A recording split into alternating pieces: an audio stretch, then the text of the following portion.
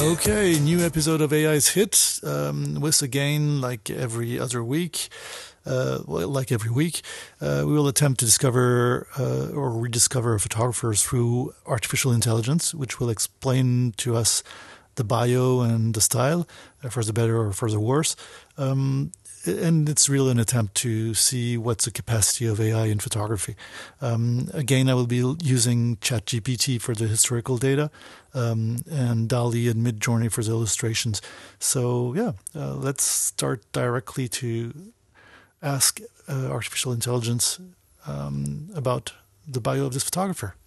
He was a British fashion and portrait photographer born on the 13th of April 1913 and died on the 9th of February 1990. He started his photography career in the early 1930s, working as an assistant to society photographer.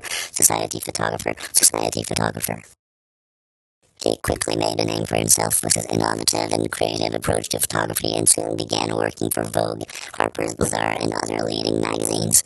He was known for his use of natural light and his ability to capture a sense of movement and energy in his photographs.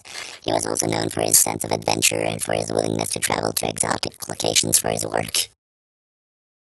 Throughout his career, he photographed some of the most famous and influential figures of the 20th century, including royalty, actors, artists, and politicians. He also photographed famous personalities such as Audrey Hepburn, Catherine Hepburn, Princess Diana, and Princess Margaret. He had a particular interest in the world of fashion, and his photographs are still considered to be some of the most striking and beautiful of that era. He was also known for his creative approach to photojournalism, his innovative and exciting way of capturing the world, and he was considered a master of his craft. Yep. Okay. So besides the fact that it seems that ChatGPT sometimes repeats itself weirdly, as we saw in the first two images, the description, it kind of looks like after all those weeks of looking at photographers through the eye of AI, that it's kind of the same words, the same descriptions, sort of broad descriptions that come out, kind of the same group of words, the same sentences that tend to come in. And it looks like it's trying to seem coherent and truthful, while it's quite shallow actually. So yeah, definitely go look at the real sources for those photographers we look at every week. And then again, as every week, I asked Dall-E to illustrate according to words ChatGPT gave us. And here, maybe some of you have already discovered who the photographer was.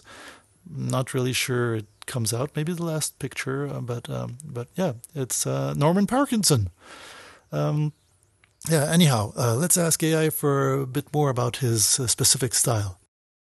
Norman Parkinson was a British photographer known for his fashion and portrait photography during the 20th century. He was known for his ability to create elegant and visually striking images, often with a strong sense of glamour and luxury. Okay, yeah.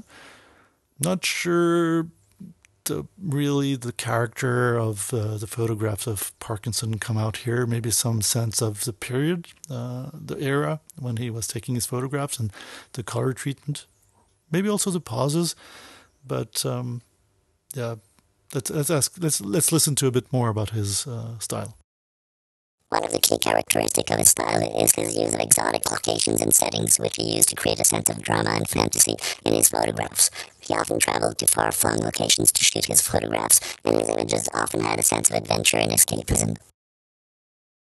Those two are definitely, for me, not convincing. Besides the kind of non-photorealistic look, they're quite... I don't see any real element that would tell me, oh, yeah, that's Norman Parkinson. The pauses are quite, basic. Looks like models, of course. Again, I'm the one who makes the prompts according to the text that ChatGPT returns, but still, I really ask for something that's in a style evocative of the photographer's style. So not very convincing in my opinion, but let's check a little bit more about the style. Another key key feature of his style is his use of bold and vibrant colors, which he used to create a sense of energy and movement in his images. He also often used unconventional pauses and lighting to create a sense of drama and tension in his photographs. Okay, so basically this week I feel that also the description is kind of a bit clumsy. The construction of the phrases, not sure why that is. And here the two pictures, maybe the geometrical shapes of the element, the necklace, or the element that she has in her hairs on the right picture. And maybe the really contrasty colors could here remind us of Norman Parkinson's style. I'm not sure I would have guessed just based on those images and without more about him.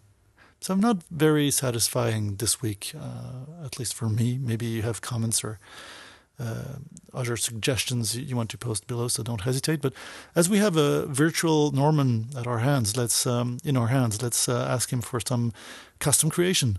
Could we have a woman standing on one leg, looking at the horizon on a sunny waterfront, in a fashionable outfit, photographed in the style inspired of Norman Parkinson?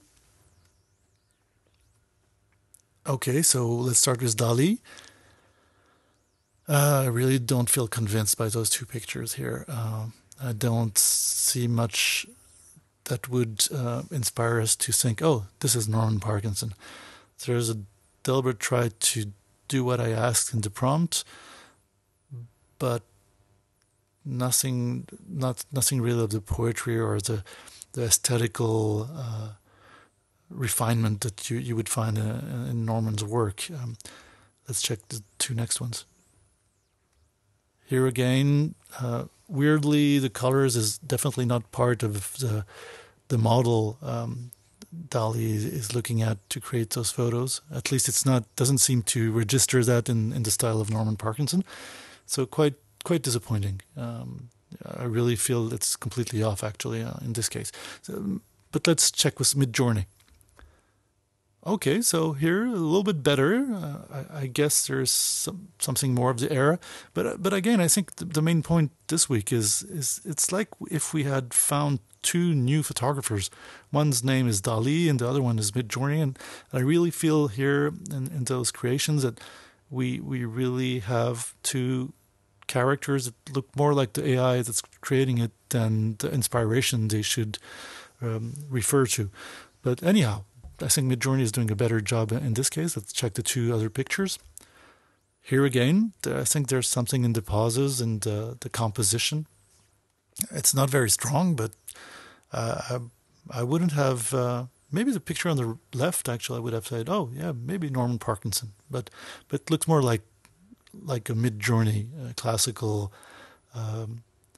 old school and historical photo. But anyways, I hope this gives us actually an idea of where AI is going, but hopefully it was entertaining, and I think the main point is hopefully it makes you want to go check the real work of Norman Parkinson in exhibitions, in books, online, and see how his work went and how his life was. Anyways, catch you next week, and yeah.